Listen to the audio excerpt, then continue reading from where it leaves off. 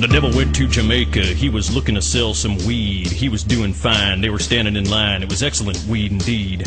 When he came across this young man who was likewise peddling pot, and the devil slid down the beach to the kid and said, "Boy, let me tell you what. I guess you kinda figured I'm a reefer head, of course. And after all this time, I guess that I'm a connoisseur of sorts. Now your stuff smells okay, but this could tranquilize a horse. I'll bet $1 million in cash against your stash, 'cause I think mine's better than yours." The boy said, "My name's Johnny, and you ain't smoked nothing yet. One hit of this grass will kick your ass, you got yourself a bet. Johnny, roll a ball of hash and make sure it's the bomb, 'cause the devil's got the kind of stuff they smoked in Vietnam. You'll get $1 million smackaroos in cash if you can cope, but if you can't, the devil will get your dope."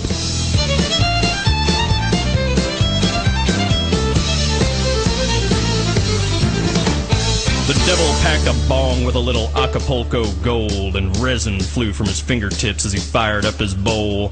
He filled that chamber all the way, and he took a mighty hit. And as they passed it back and forth, it gave them both a coughing fit.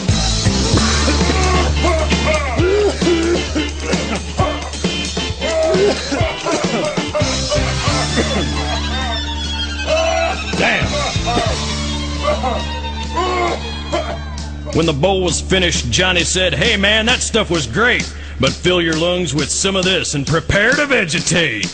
Cannabis sativa, sweet Mary Jane. The devil's in the backyard frying his brain.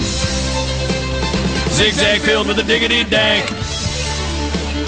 Hold on tight, it'll hit you like a tank." The devil nodded off because he knew that he was stoned, and he asked if he could buy an ounce of the stuff that Johnny owned. Johnny said, "Devil, just come on back if you ever want to catch a buzz. I done told you once, you son of a bitch, mine's the best there ever was." And they fired up doobies one by one. Ain't it gonna stop till the bag is done. Green as a bullfrog, sticky as glue. Granny, do you get high? Yes, I do.